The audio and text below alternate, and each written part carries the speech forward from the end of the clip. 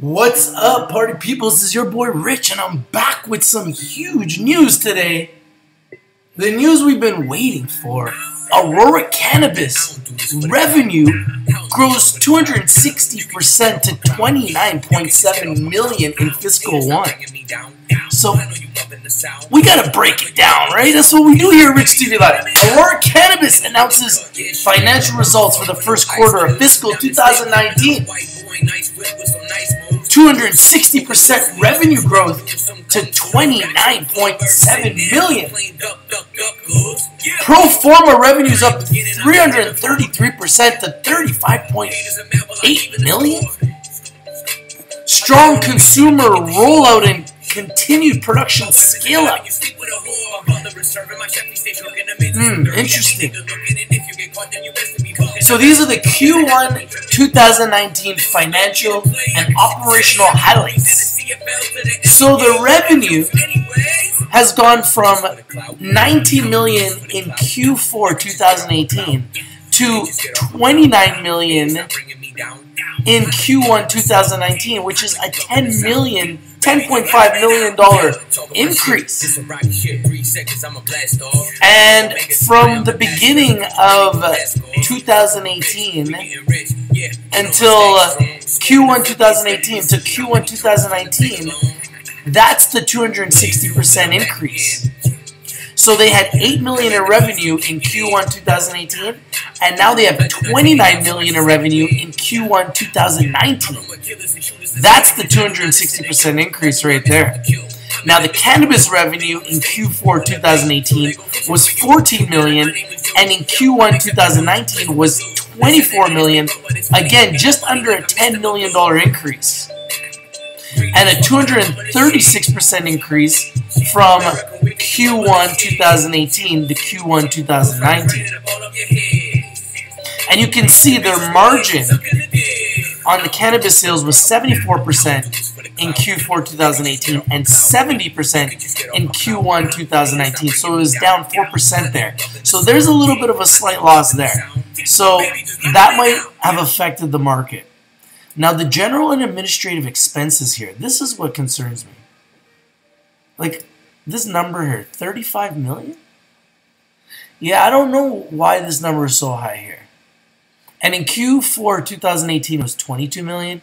And then in Q1 2019, it's $35 million for general and administrative expenses. And then sales and marketing is another $29 million. Whoa. And it was $14 million in Q4 2018. So why such a huge jump in sales and marketing expense? $29 million in sales and marketing. Interesting. So the earnings overall in Q1 2019 are $104 million, which is a pretty substantial increase. An increase by... Is this right? An increase by 2,826%? Wow. That is staggering. They went from $3 million in Q1 2018 to $79 million in Q4 2018 to $104 million in Q1 2019. 2,826% increase in earnings. Whoa. Earnings attributed to common shares, $105 million. So I guess these earnings are based on shares. Operational results, cash cost of sales per gram of dried cannabis sold, $1.90 versus Q4 2018 was $1.87. So a 2% change there. Cash cost to produce per gram of dried cannabis sold, $1.45 versus $1.70, 15% change there. Active registered patients, this is the number that I like. The number grew from 43,000 in Q4 2018 to 67,000 in Q1 2019. So a 24,000 patient increase in one quarter. So that is substantial for me. So that is the number that I really take out of this. I really like this number. Average net sales price of dried cannabis actually went up to $8.39 as opposed to $8.02 in Q4 2018. So that was an increase there. Average net selling price of cannabis extracts, $12.12 versus $13.52. So actual 10% loss there. So they have a 10% loss here in the quarter, and they have a 15% loss in the cash cost to produce per gram of dried cannabis sold. This could be some of the reasons why they didn't go up today.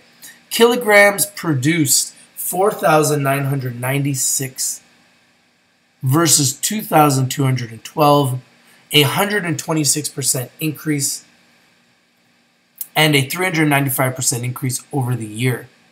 That's very substantial. And kilograms sold year over year is up 201%, 65% in the quarter.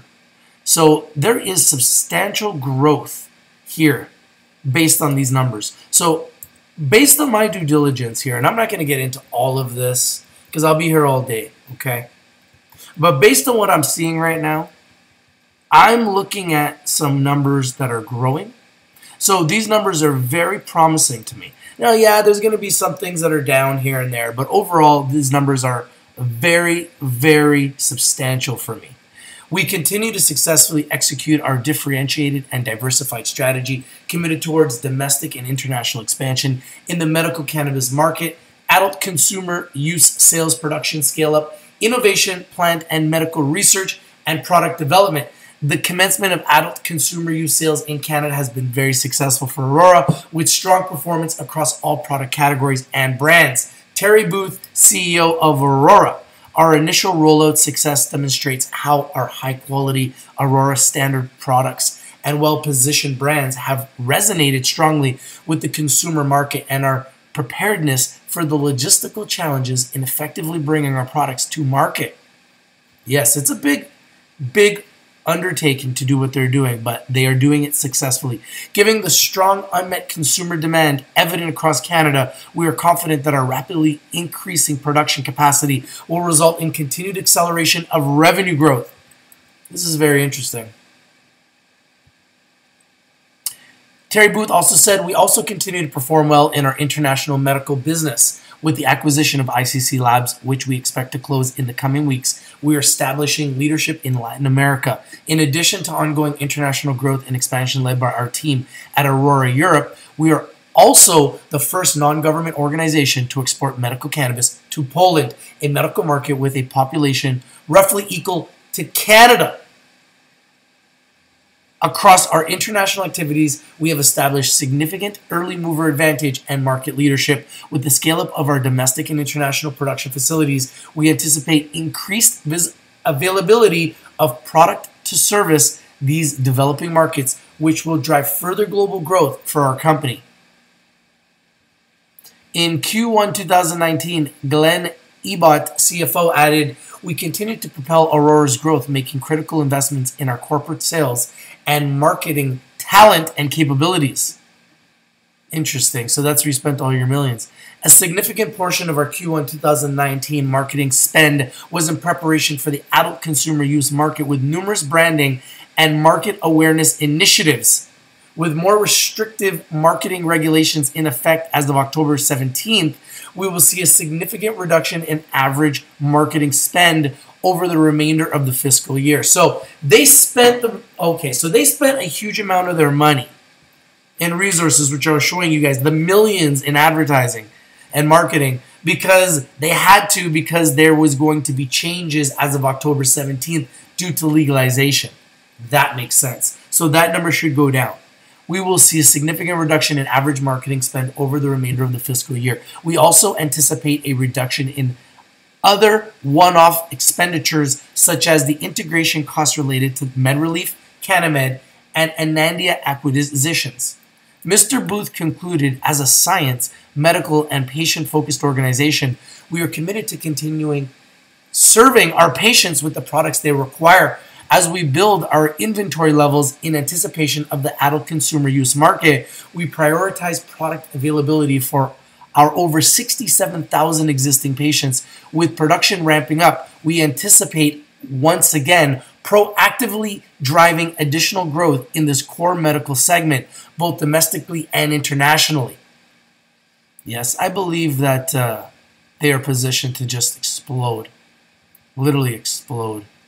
So I'm not going to get into all of this stuff. You guys can go to Rich TV Live. And remember, you can get all the breaking news, stocks, cryptocurrencies. You want to join our secret stock picks group. It's free. It's a social media platform where you can be the star. It's true. And we are bringing the news every day, absolutely free. And we don't want your money. We want your eyes and ears on the prize every single day, right? And we just put this new song out, and it's fire. It's fire. So, you know, I gotta play it. Haters, look at me now. It's starting to get like visibility. It's crazy. I mean, it's out there. Like, it's out there, you know? So, you know, we'll look at this. And they're at $6.96 ACB on the New York Stock Exchange. With the tremendous growth, how high could it go? And it went down another 1.58% after market. So down 4.53% after these revenue projections and growth. And now they're down another 1.58% after market. What do you guys think? You guys see green coming? Remember, Rich TV Live is strictly for education and entertainment purposes. Do your due diligence, do your research before you invest in anything that we talk about here at Rich TV Live. If you're not winning, you're definitely not watching. We bring you all the winners, and we bring them to you first. Remember, Warren Buffett, the best investor ever, thinks 20 years down the road. Will these stocks be winners in 5, 10, 20 years? Invest in the best. Buy in the red, sell in the green. Look at the winners that I've predicted over the last 2 years. We will continue to bring you the winners, and we'll bring them to you first. It's true. I don't do this for the clout. It's true. Haters, stop bringing me down. Haters, stop bringing me down. I know you loving the sound. Baby, just look at me now. What? Alright, guys. So, what do you think? If you like this video, smash the like button. Comment down below. What do you think about this news? The biggest news of the day. And the biggest stock, our numero uno, Aurora Cannabis, the monster of the cannabis sector, goes down. Yo, if it's gonna go down, that's just creating more buying opportunities. This is a great company. I love Aurora Cannabis. They are a beast. There's gonna always be haters, right? But at the end of the day, numbers don't lie, but people do. Remember that. And this is going to be a huge winner. You can book it. If it goes down, I'm just going to buy me some more. I don't own any right now. If I buy more, I will. I just sold some last week in the green. I'm going to buy in the red and sell in the green, but we're going to watch. We've seen 3 red days in a row. I don't like to go against the streak, okay? So, I don't know, man. Do the due diligence, guys. But remember, we can't beat the elite, okay? You can't beat the elite. So don't try to beat them, join them.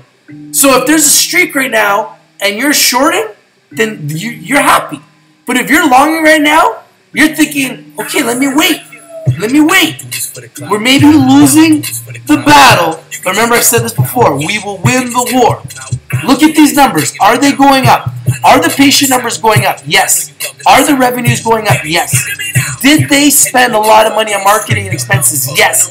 But they admitted they could only do that before because now, because of legalization, things have changed. So they can't spend that kind of money. They're not going to spend $29 million in sales and marketing and $35 million in general and administrative expenses. Because they can't. Because of legalization rules and standards. Alright, guys. I'm out. What do you think? Holler at your boy. I'm out. Peace.